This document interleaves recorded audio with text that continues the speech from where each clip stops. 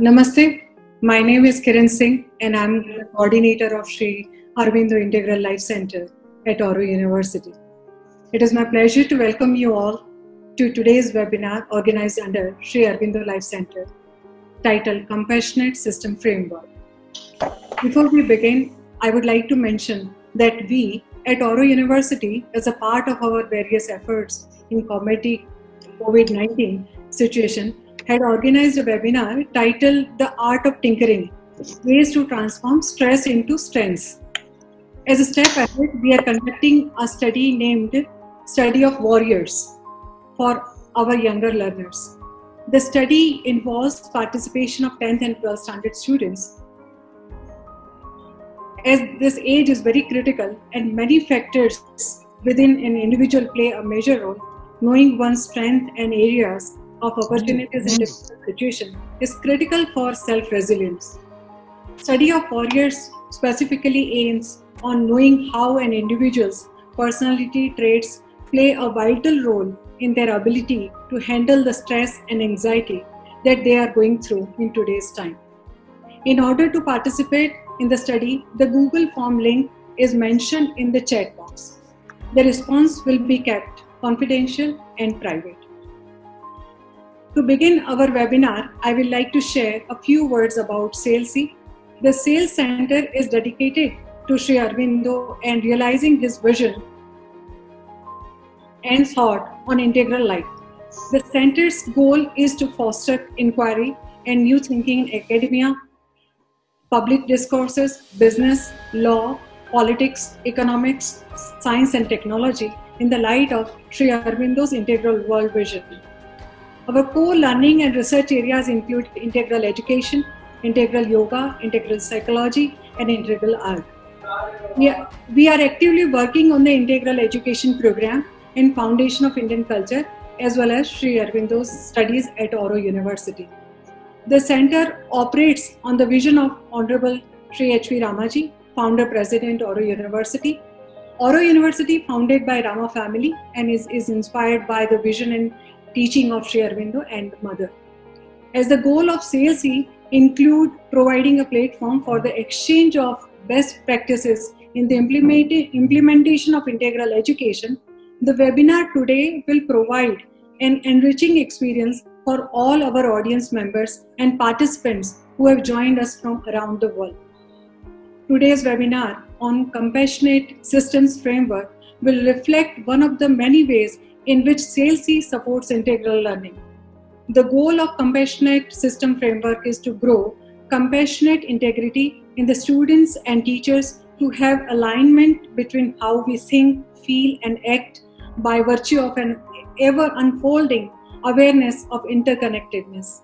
These skills are vital to human prosperity and even survival in a world of increasing interdependency, where we face immense environmental, political, and socio-economic challenge from not understanding this interconnection. We are honored to have Suchitra Sarda ji, who will deliver this talk and address us on the Compassionate System Framework. Suchitra ji has expertise in implementing social emotional learning, mindfulness, and systems thinking in schools, development work, refugee context, and in international institutions. She has also experience in implementing pragmatic change from state board curriculum to IB and IGCSE. Suchitra ji consulted a school district, chartered schools, several non-profits, and a foundation in the US on their theory of action, measurement, framework, implementation plans, and learning and development. In addition to a postgraduate diploma in business studies from London School of Economics and Political Science, and a master's in international education development from Teachers College, Columbia University, she is currently pursuing a master practitioner's certification program on Compassionate System Framework at MIT, USA. It is a blended year-long certification program. Please also join me welcoming Vice Chancellor Dr. Rajan Velukarji, AURO University, and Dr. Rohit Singh ji, Dean of Academics at AURO University. I request Rohit ji to please give his welcome remarks. Rohit ji. Thank you so much, ma'am. It's a pleasure to welcome Suchitra ji on board with AURO University and the CLC program. I would love to hear, ma'am, how the three dimensions of C learning, which is related to personal, social, and system oriented, leading towards head, heart, and hand. And in order to bring together, the awareness, compassion, and the engagement level within the students. My challenge is that the C learning program which we are trying to do or try to implement is always helping us to bring what you call the students, the university or the system, and the the society into picture, which is a little bit challenging into the higher education system. So on behalf of the AURO University, I extend you a warm welcome and looking forward to listen to you how to bring these three elements into our daily teaching, learning and learning process. Thank you so much. Okay. Before we begin, I would like to encourage all in the audience to participate today by asking questions. To do that, please type a question in the chat box at any time during the talk. We'll keep track of all questions and share them at the end of the webinar. And now, Suchitra ji, may I please request you to address our audience? Please. Thank you. Good afternoon, everyone. I would like to thank Dr. Rajan Velurkar for inviting me to this webinar today and giving me an opportunity to talk to you all. I would also like to thank Dr. Rohit Singh and Dr. Kiran Singh for organizing today's webinar and all her associates from AURO University. I am today going to talk about compassionate systems framework primarily, not really about C learning, Dr. Rohit Singh ji. Because my master practitioner's program, which I'm currently pursuing at MIT, is on compassionate systems framework. And I also did my master's thesis from Teachers College, Columbia University, New York, in compassionate systems framework. The reason why I chose compassionate systems framework, or I chose to go back to school at this point in my career, was my own experience as a school head and an educator. I was quite dissatisfied with the education system and the multiple interventions that we have, and all these promising to develop a whole child. But the number of interventions that a school is bringing into the school system is innumerous, and it is confusing for the parents, stressful for the teachers, and children are lost.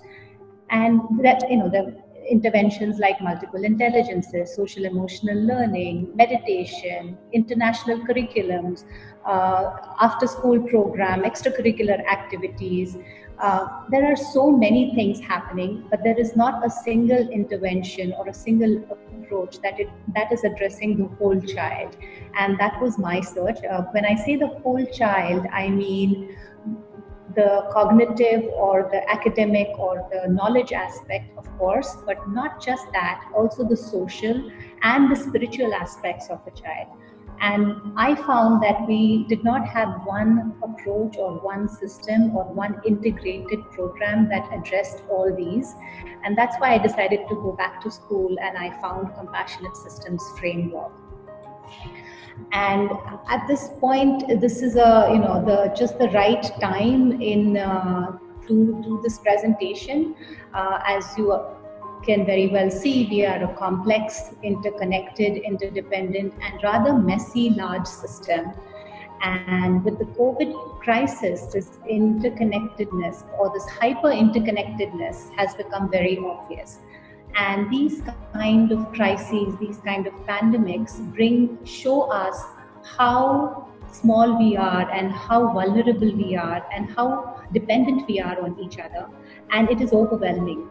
Seeing the suffering of others is overwhelming. And we start asking questions about what can we do to support others? What can we do to address the current crisis? What can we do to address the unintended consequences of the current crisis? For example, when we went into lockdown almost a couple of months ago, the idea was to contain the pandemic or contain the disease from spreading, which we managed to some extent. However, The migrant population suffered immensely. Even today, our migrants are suffering. We hear about their deaths every day in our newspaper, and it's painful. It's overwhelming, it's saddening, and this can bring about anxiety within us. And we don't know how to address these kind of unintended consequences of the actions that we are taking in our own system. And our typical response to something like this, when this happens, is to go into our bubbles, not because we are aware of it, but just because we cannot deal with the kind of overwhelming nature of the suffering. We either go into denial or we emotionally disconnect, and we choose not to be aware of the entirety of the problem because we don't know how to deal with it. The problem is that we look at this system that is there, something as outside of us.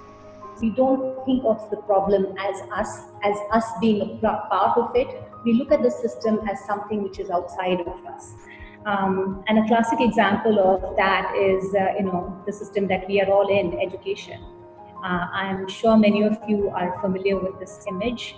Many of us have joked about it, laughed about it, criticized our education system, and been frustrated at some point in our careers or in our lives. I remember as a child, I felt like that fish in the bowl. I felt I was being tested for something that I was not capable of doing. I wanted to swim and I was being tested for climbing the tree.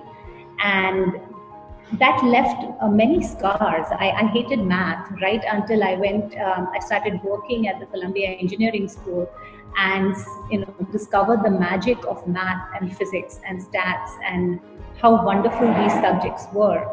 However, it was not because of my education system that I developed that love much later in my life. And we just continue, so we are a part of this system and we criticize it. However, we've accepted it, and by accepting it, we are reinforcing the same structures that created these dynamics. To understand that we are a part of that system is what systems thinking really is. And with compassionate systems, we aim to develop these skill sets for a systems thinker. A systems thinker knows that he or she is a part of this larger picture. He is a part of this whole. And they can make connections with the whole even when they are not related. They can see the whole jigsaw puzzle for what it is without being overwhelmed by it. Systems thinkers also know how to internalize perspective taking. It is, we say that we should consider people's perspectives and we talk about it, but when it comes to decision making, many times we revert to our natural ways. But as if we are trained as children to take perspectives, to internalize what it is to take perspectives, to consider each one's thought processes, it becomes second nature to them to take perspectives, and therefore I say internalize it because it's a way they think. Perspective taking becomes a part of their natural thinking capabilities. Similarly, system thinkers uncover mental models. What are mental models? Mental models are deeply held internal images of how we perceive the world. It's based on our experience, our context, our cultures, our families, our ideas. These are the things that shape our mental models. And our mental models are not the same as the mental models of others around us because theirs are shaped by their lives. And to understand that our mental models are different from those of others, and those of others are as valuable as ours, is a sign of a systems thinker. This can bring in a lot of richness to teams, to thinking, to problem solving, and that's what we build in our children right from a young age. So it is not something they have to worry about, it comes naturally to them. These mental models, understanding these different mental models also helps in finding sustainable solutions to our problems, our global problems, because these children don't look at just the event and try to quick fix it. They're looking at what caused the event, what were the underlying causes, what were the patterns, what were the artifacts, what were the issues that were lying below, which we cannot see, that cause this event to happen, and they address those causes or those problems. Another sign of a systems thinker is that they are capable of having emotional literacy. They know how to handle their emotions. Emotions are those that are triggered due to events or people or things that happen around us, and we perceive them as feelings. The ability to be able to see these feelings and make a choice on how you will react to them is a sign of a systems thinker. So systems thinkers do not allow these kind of overwhelming situations like the current pandemic to emotionally hijack them. They are there. It's not that they're in their bubble. They're very much a part of the system. They're taking action and doing their best, but they're not emotionally hijacked or drained by what is happening in the current situation. And here I would like to talk about the difference between empathy and compassion. We are social animals, and it is natural for us to feel empathy. It is natural for us to aid others and they aid their feelings. That's how we become social. That's how we connect with people. Compassion is, on the other hand, a slightly more refined and developed stage where we not only feel for the other, but we can take a step back and not get overwhelmed by them. We feel for them, we are there for them, we stand next to them, and we do what we can in the best possible way. Another distinguishing feature about compassion is the intention that we want to alleviate their suffering or reduce their suffering or help them. And in our work, in our context, we see compassion as the essentially systemic property of the mind.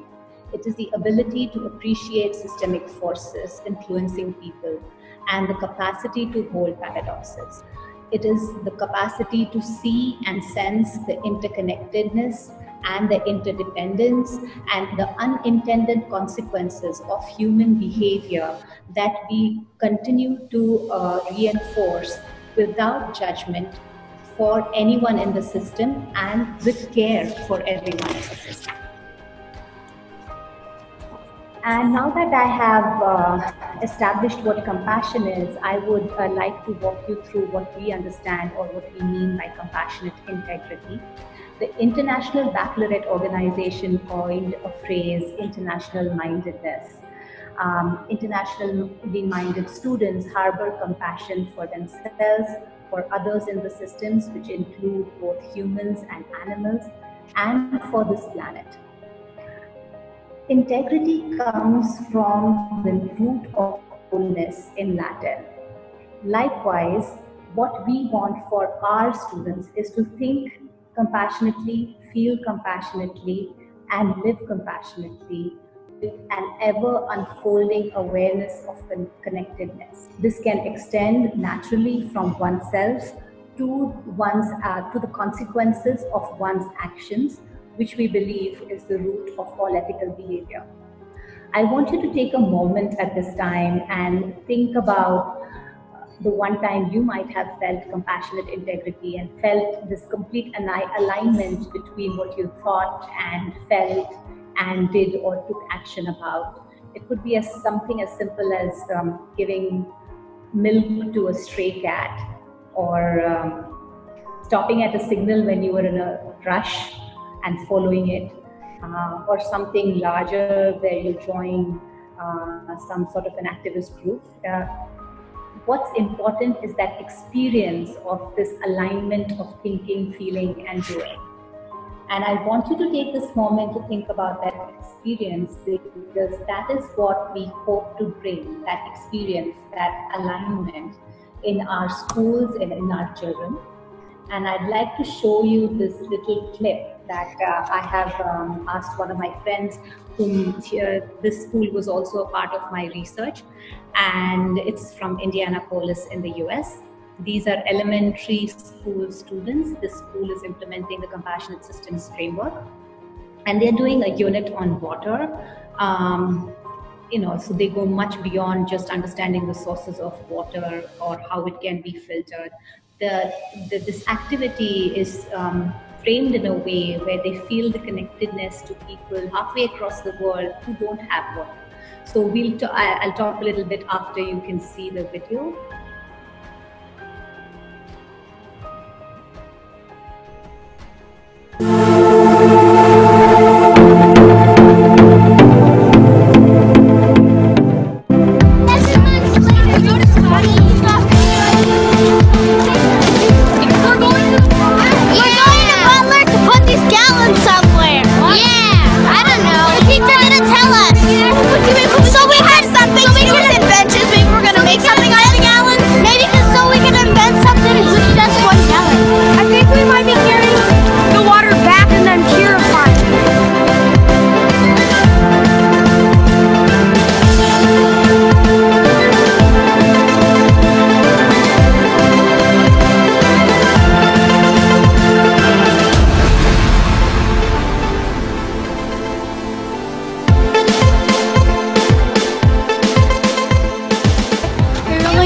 To pick us up. Yeah, I'm wet. Yeah, please. I'm soaking wet.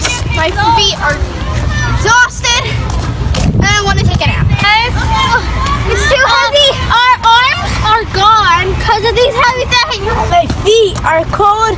My arms hurt. My fingers, my hands. Get us out of here. To the nurse now.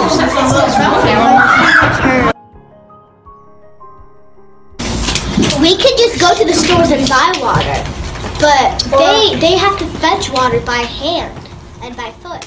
I think that we should share instead of us having lots of water and them not having any water. I think we should be equal.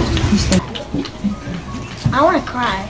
And most of them don't even have shoes. Cry. Well, because they have to walk for 2 hours, which is because that means they probably walk more than 2 miles or 3 miles or 1 mile or 5 miles. Of course, they probably do that, and carrying the bucket on their head is probably hurts because the water's super heavy. I would like to point out here that while this school is a school in the US, the Compassionate Systems Framework has hubs all around the world, including in a refugee camp in Jordan and in Jakarta, in Indonesia. So it is not that it is a very Western practice. In fact, they have a lot of contemplative practices taken from the East. So this is just a clip that is from the West, from the US. And as you can see, the 17 Global Development Goals set by the UN outline many of the urgent challenges facing the world. The goals rely on a deep understanding of the underlying complex systems. And by doing units such as this, the school is trying to address some of these sustainable goals. What is important here is to see how the students make the connections and the compassion and they feel for those who they've never seen and the countries they've never been to. And so later on, this project went on for the students where they took action and they changed the water systems in their school. And they led a project on changing the electricity system and making the school a more sustainable and green school. And then they wrote to the mayor later asking if changes could be made in schools in the city. So that's how they took action here. And as you can see in the figure, Compassionate Systems Framework, it's an approach which works across subject and content matters. It is not a problem we are developing, but a certain way of educating that integrates both the cognitive and the affective. By cognitive, I mean the thinking or the understanding or the knowledge, and by affective, I mean the caring or the emotions, the feelings. And it's not one single intervention, it is multiple interventions which come together as one and with one single goal of compassionate integrity and international mindedness. So I will go a little further. I've made a few notes on the same figure which I showed you earlier to explain how we are doing this. So I told you about the SDGs, which are the Global Development Goals.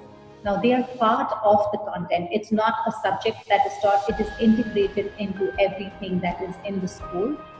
And the social and emotional, there is social and emotional integration. I will elaborate a little bit here more on social and emotional learning, especially because Rohitji said I should be talking a little bit about C-learning. So C-learning is an excellent social and emotional learning program which was launched last year in India, and it has 3 domains and 3 dimensions. So it looks at awareness, compassion, and engagement on the dimension of self, social and system. So how self-aware am I, how socially aware am I, and how systemically aware am I? Similarly, how self-compassionate am I, how socially compassionate am I, and how systemically compassionate am I?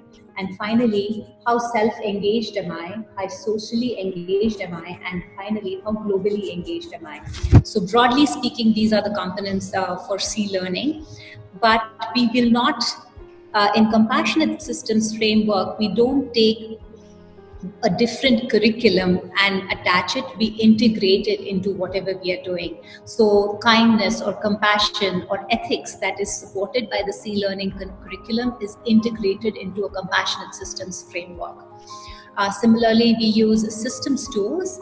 So I did not talk about the tools here, but we talked about the skill sets that a systems thinker has, and we use tools like the iceberg, or where we go under the problem, below the iceberg, to see what are the underlying causes of these problems, and we train them. These kind of tools help students see step by step how they can unfold or break the problem into small pieces to see the real causes. Similarly, we have other tools like the ladder of connectedness, or the ladder of inference, or the cycle of emotions, circle of emotions. So there are multiple systems tools that we integrate into the teaching and learning. And contemplative practices and mindfulness. This is critical because we talk about emotional literacy and awareness, and mindfulness helps with awareness, concentration, and memory. And contemplative practices help with the capacity to build resilience, the capacity to hold those emotions, the capacity to understand that they can choose a different reaction. So together, this is an approach which not only addresses the thinking or the cognitive, but also the caring or the affective aspects of this child, developing compassionate integrity and international mindedness. And as you can see, compassionate systems is an approach, and therefore we really care about social fields. And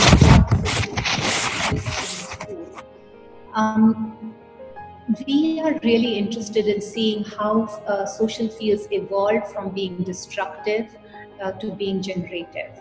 By destructive, I mean fields that are shaped by fear or anger or anxiety. And generative social fields are fields that are shaped by joy, care, compassion, love. A social field exists between any 2 individuals. You can see when you look into the eyes of a newborn and the spontaneous mimicking that starts. And it reminds me of the old adage that we are first social before we are individual. And so this field exists between anybody. And think about any new person you have met, and there is an instant field that is created between the 2 of you. And our goal is to see how we can look at this social field and make it more generative by cultivating emotional literacy, by cultivating and building resilience, and helping students to choose the responses that to these feelings that rise. Emotional literacy comes from understanding that emotions rise because of triggers, outside triggers. It could be events, people, things, and these emotions lead to feelings which we experience, and they choose how they will react to these feelings. They choose to show up in ways which are more generative, which are supportive, which are the right behaviors for the social, right behaviors for the society and for the larger community. what we also see is when fields become generative, they're not limited to just two individuals or a family or a team or friends. They extend to the classroom and they go, they become much larger than the classroom. They extend to the organization, the society, and the community. And that's what we hope, that we, through these various components of systems thinking, social emotional learning, mindfulness, contemplative practices, sustainable development goals, and an environment which is generative, we help students to unleash their inherent capacity to be compassionate and to be have compassionate integrity. So that is all I have to say today about Compassionate Systems Framework. Thank you very much for listening. Thank you. Thank you, Suchitra ji. Any question from participants?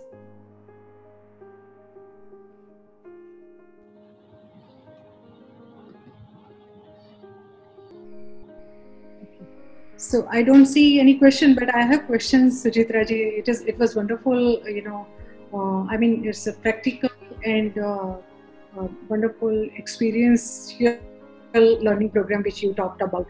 I have a question, like, at higher level, I mean, Rohit ji also, put this point that higher education institution, how do we, create the tools and how do we create the approaches where they become, they remain interconnected and become a leader with compassion? So this approach is not limited to schools. In fact, it's not necessarily limited to educational organizations either. We had people in some banks from Thailand come to us because they wanted compassionate integrity in their banking system. So it's not limited at all to schools. It is an approach that can be used in any context. Who does not want to create generative social fields? I can give you an example. When you go into a cricket stadium, you know the social field. You don't have to, nobody needs to tell you that there is excitement, there is positivity, there is that kind of charge in the air.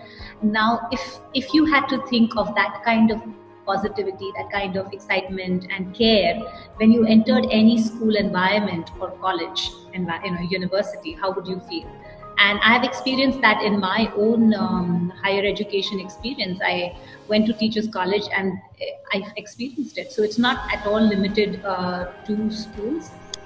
It can be done in universities. We have to work with the professors and faculty.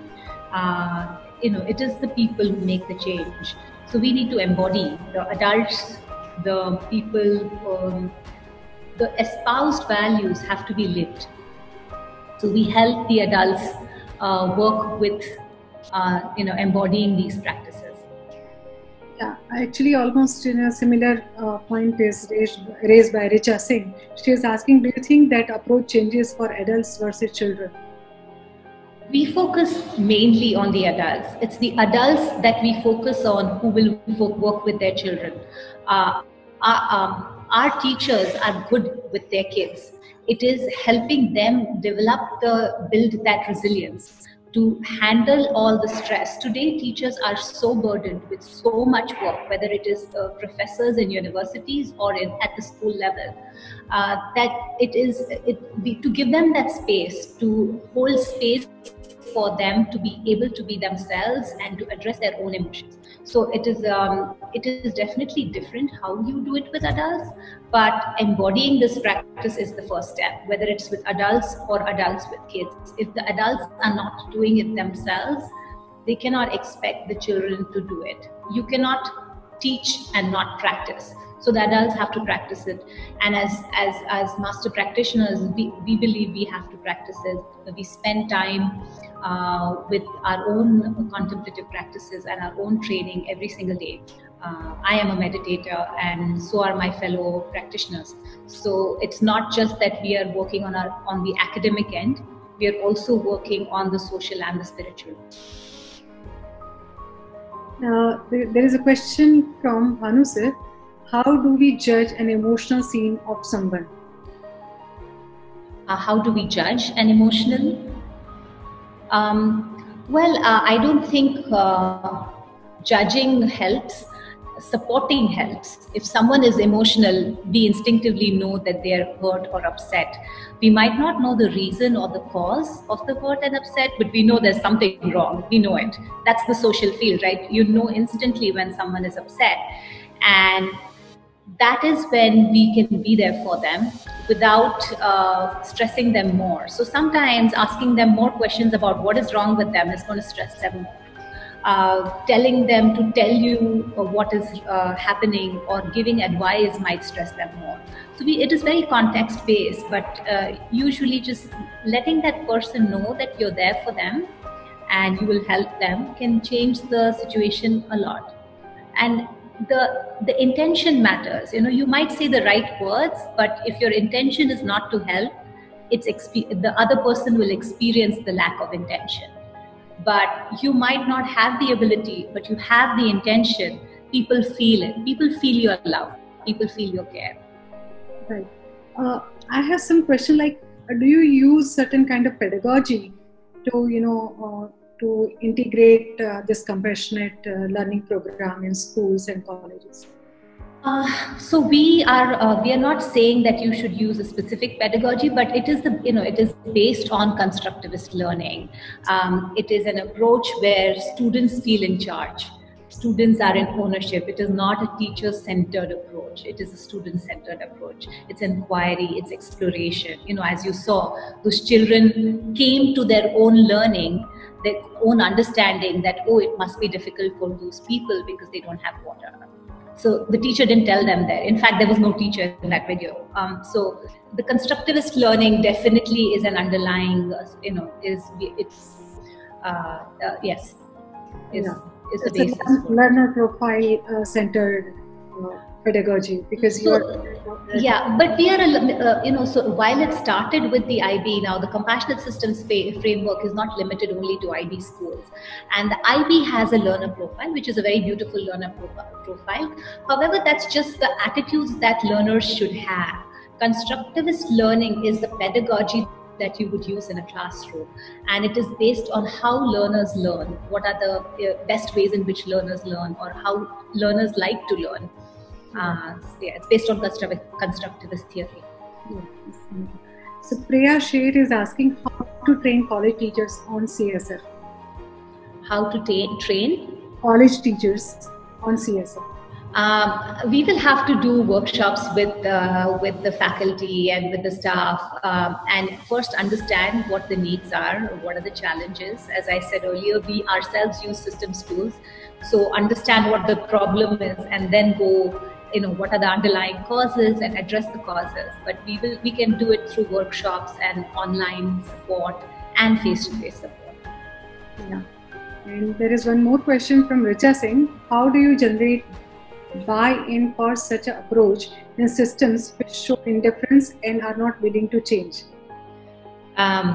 I think, there are people who came for this webinar. There are people like me who wanted to change and, sought out the compassionate systems framework. And there are people like Peter Senge and Mette Bol, who are actually the developers of this program at MIT. So there are definitely a small number, but there are people who want change, and you start with them. You start small, you start talking about it, you start doing it, bringing it in your life, bringing in whatever small way you can. And that's how it started with 10 hubs when I was doing my master's thesis, and now it's already grown to over 35, 40 hubs around the world.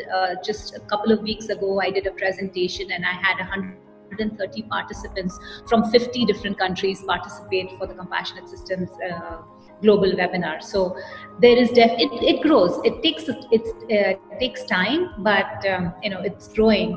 AURO University is taking up its own steps, doing C-learning, which is the first step almost. It's a very good entry point into the compassionate systems framework, for that matter. Richa has said thanks. It was really in-depth answer. And there is one, Mahadev Bhai also said it is enlightening address, and Richa also loved the concept also.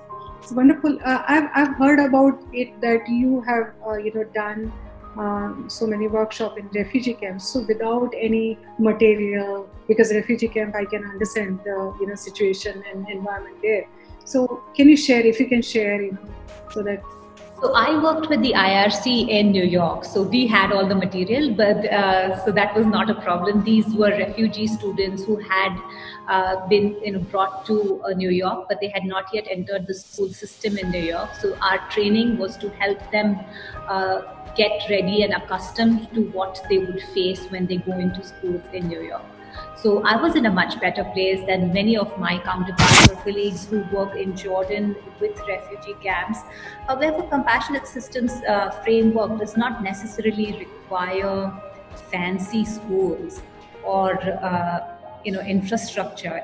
It's a way of thinking, and it's an approach, and it could happen under a tree like it did in the Guru Shishya Parampara. I don't think it requires. If you have, very good resources and internet and everything else, it's wonderful, like these children in Indianapolis, but it's not necessary. You could do this with primary resources as well. It's an approach, it's a way of thinking. It's a kind of experiential learning. It is experiential learning, and it's an attitude.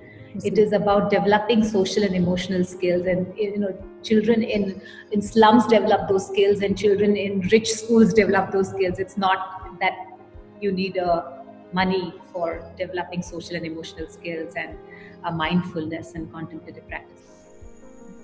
So somebody has written, there is no name, so if someone ignores you for no reason or telling you the reason, how to deal with the situation? These are, we don't know why people ignore us.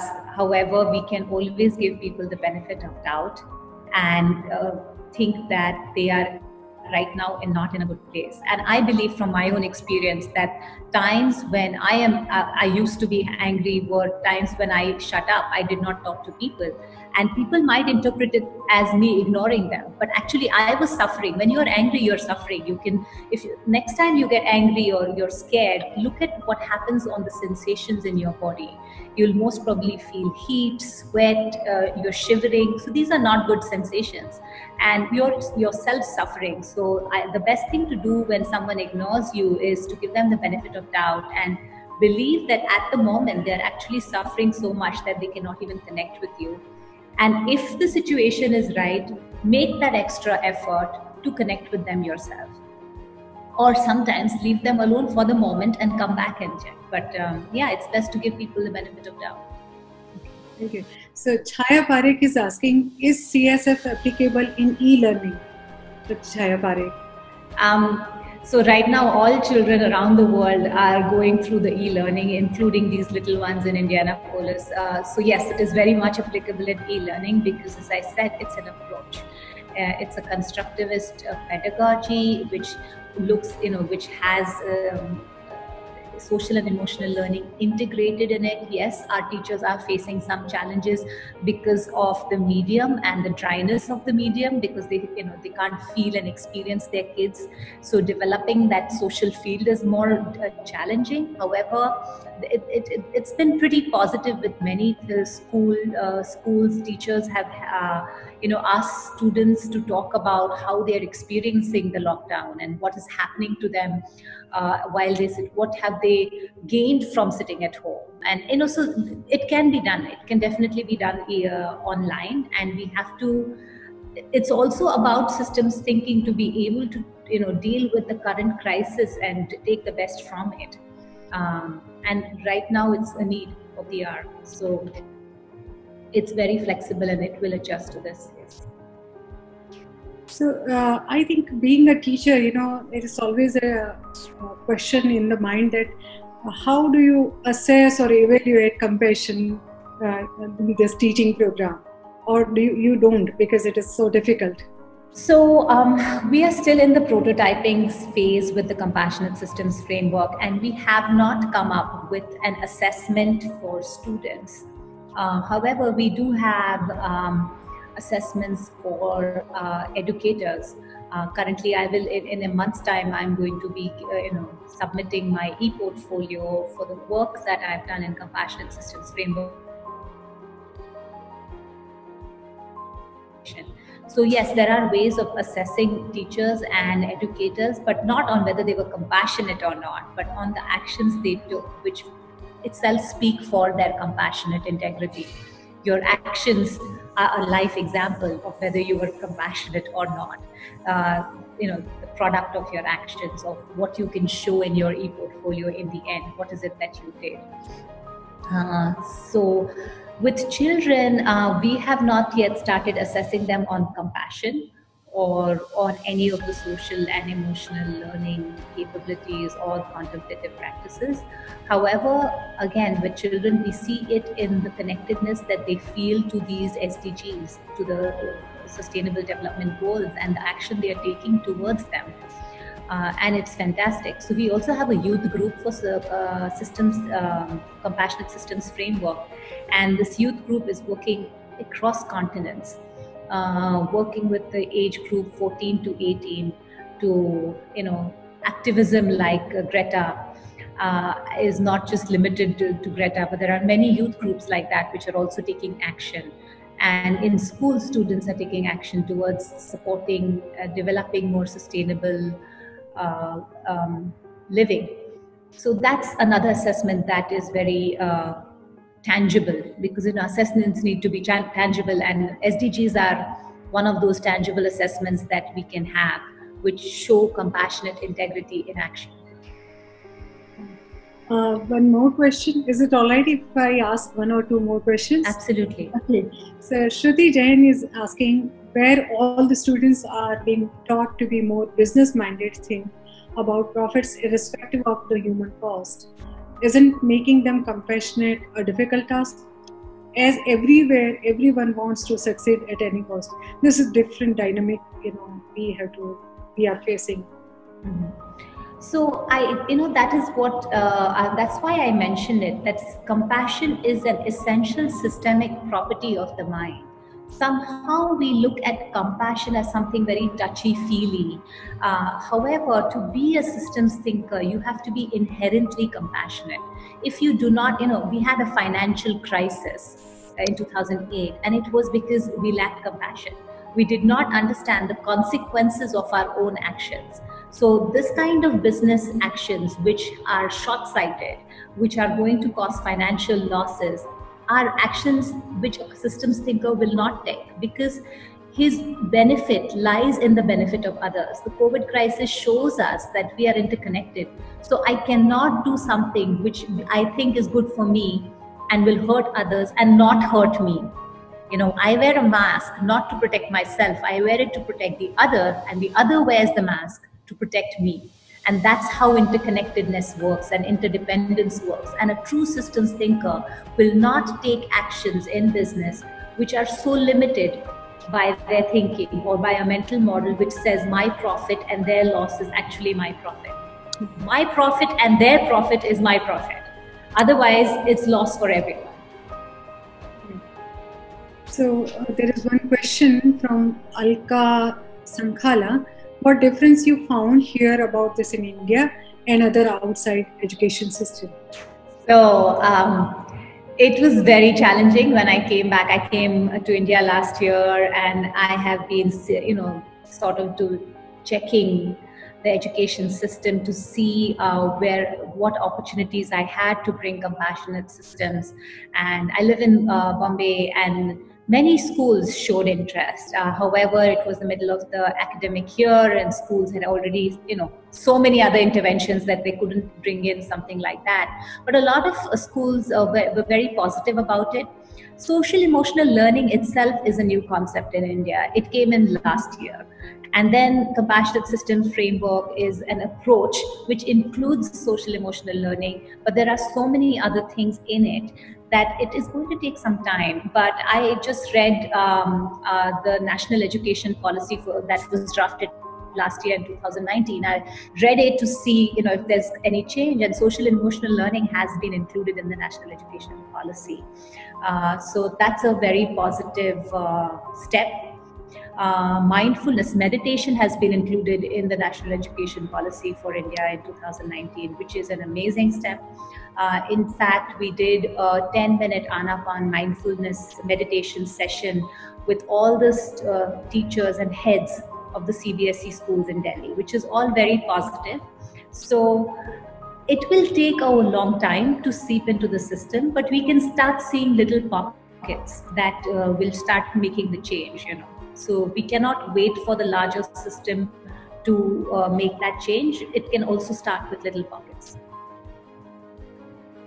And Vladimir ji from Greenville is asking question, do you think that other qualities are also necessary, such as sincerity, humility, gratitude, etc., for compassion to function?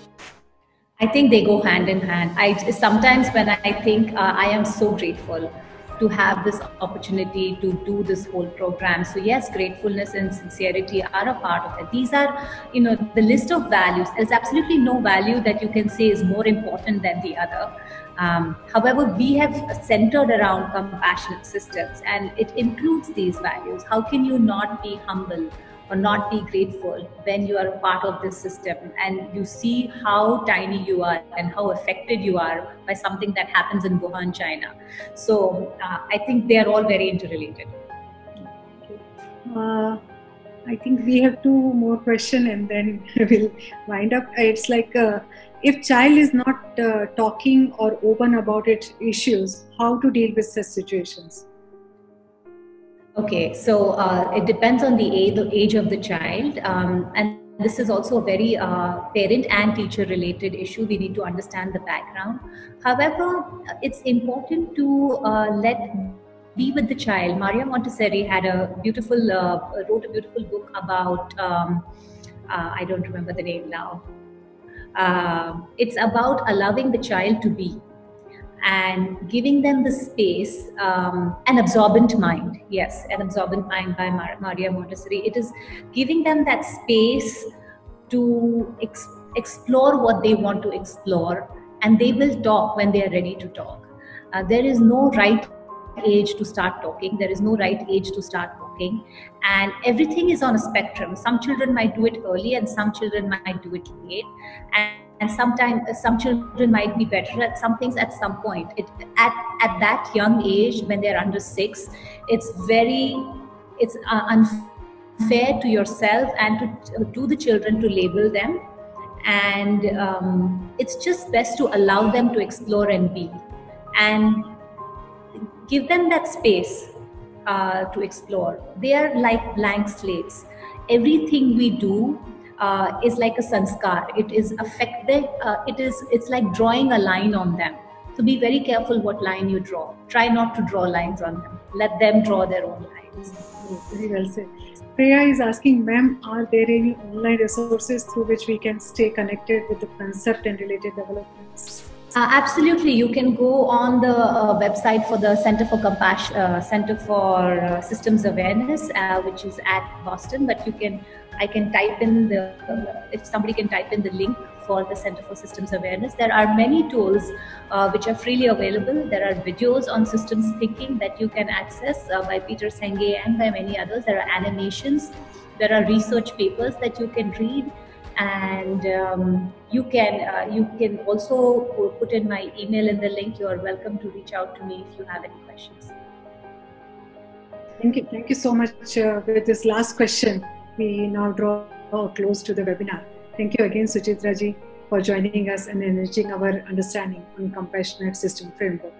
Many thanks to all participants who attended this lecture and supported our endeavors. Thank you once again. Take care. Namaste. Thank you. Thank you. Bye-bye.